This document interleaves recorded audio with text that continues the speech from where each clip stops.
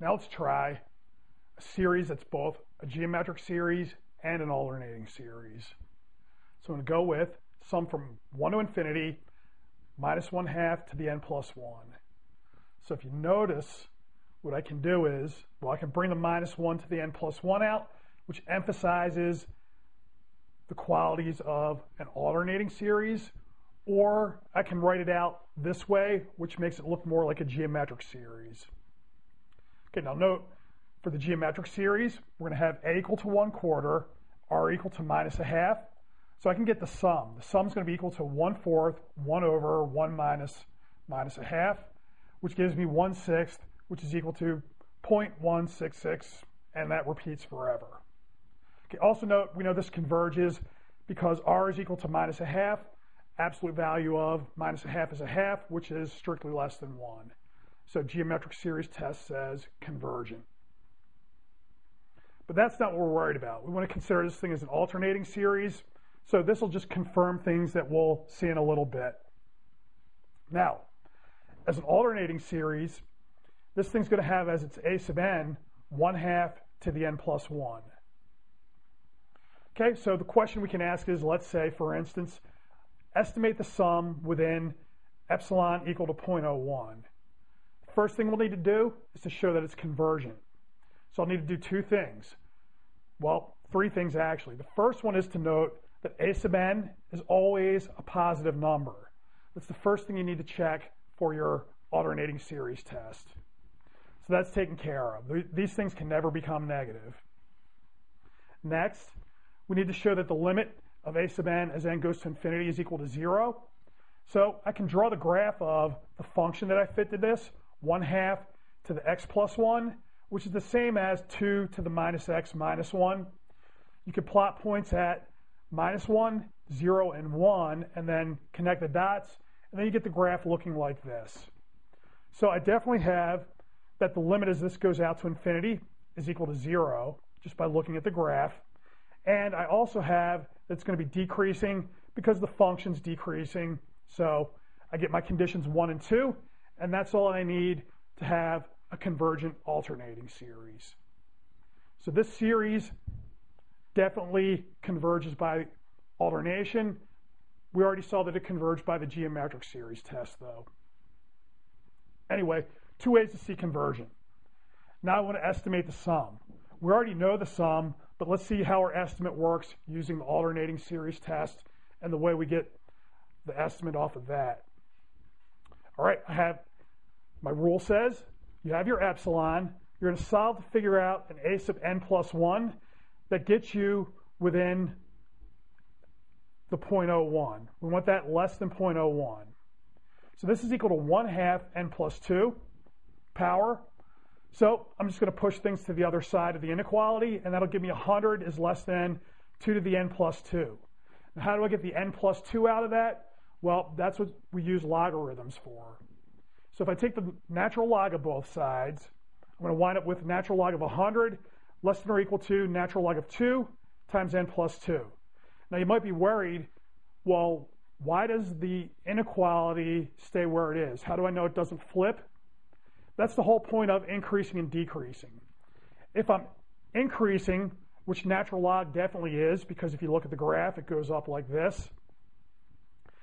Increasing means if I apply my function to a less than b, then f of a will stay less than f of b.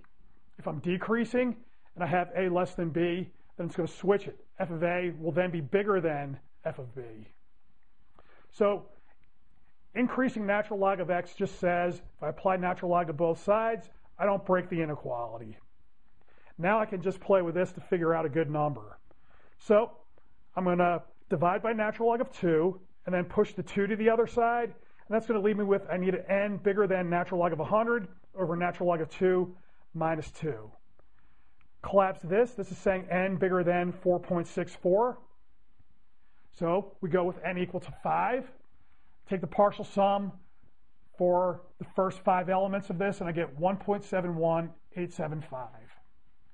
How do I interpret this?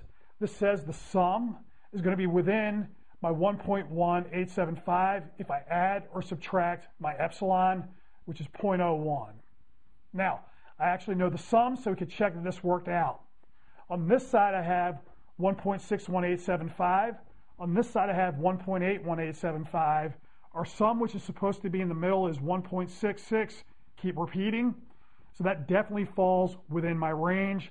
So the end that we found definitely works. All right, let's just look at another straight up application of the alternating series test. Let's go with n from 1 to infinity, minus 1 to the n plus 1, natural log of n over n. Okay, I write out the first few terms. It's 0 minus natural log of 2 over 2, plus natural log of 3 over 3, minus, and then so on. Okay, remember, natural log of 1 is 0, so that's why we get a 0 up in the first slot. We have to check two things, really three things. The first thing that I need is that our a sub n's are greater than 0. Okay, now that won't be a problem because I know, so we know what the graph of natural log looks like. When I get past 1, okay, x bigger than 1, natural log of x is going to be positive. I'm sure I have a natural log written down here somewhere. Right there, 1 is where the 0 is, and then natural log is always above the y-axis, so it's always going to be positive. So if a positive over a positive, that means my a sub n is always positive. To get the other two, I'm going to want to do the graph of natural log of x over x. To get that, we're going to take the first derivative. Okay, that's going to be a quotient rule, and that's going to give me 1 minus natural log of x over x squared. Okay, the only thing you need to remember there, derivative of natural log of x is 1 over x. So, when will this be equal to 0? It'll be equal to 0 when the top is equal to 0, or when 1 minus natural log of x is equal to 0, or natural log of x is equal to 1. Okay, the only way this can happen is if x is equal to e. Okay, one way to think of that is if I take e, raise it to the natural log of x, then that has to be equal to e raised to the first power. E to the natural log of x collapses to x, and then on this side I have e to the first power, which is just e. Okay, that's just another way to think about it. So at x equal to e, I have f of e equal to 1 over e. That's what I get when I put e into the original function. Natural log of e is equal to 1. So I plot that point, and that's going to be, so e is roughly 2.7. My point goes somewhere up there. Another good reference point to note is going to be f of 1. Natural log of 1 is equal to 0, so I also have a point here. Okay, we check a point on each side of e to figure out increasing and decreasing. F prime of 1, that's going to be equal to 1 minus natural log of 1 over 1 squared. So that's just going to be 1 over 1 squared, which gives me a 1. So over here we're increasing. If I take a point past e is 2.7, so why don't we go with 3? That's going to give me 1 minus natural log of 3 over 9, and that's going to be roughly minus 0.01. Okay, you're going to need to go to a calculator for this guy. All right, so that's going to say I'm decreasing here, and so we already see we're going up and then back down. All right, we already know that the natural log of x over x, once I get past 1, is always positive. So this thing is decreasing. It's going to go asymptotically to some lower limit. So let's figure out what that limit is. If I take the limit of natural log of x over x, we put in for infinity. That gives me infinity over infinity. So I can use L'Hopital's rule. Derivative of the top is 1 over x. Derivative of the bottom is x. So we're really taking the limit of x going to infinity of 1 over x over 1. That limit's just going to go to 0. Since that limit makes sense, L'Hopital's rule says that's equal to my original limit. So now I know as I go out this way, we're going to have to go down to 0. So if I connect the dots, my graph looks like this. Now, what did I just get from there? I got limit of a sub n is going to be equal to 0 because it's fitted to this graph, which is going to go out to 0. And we also see once I get past, say, 3, my graph is going to be decreasing all the way out. So that's going to mean that my sequence is also decreasing once I get past 3. So I have the two conditions that I need for the alternating series test.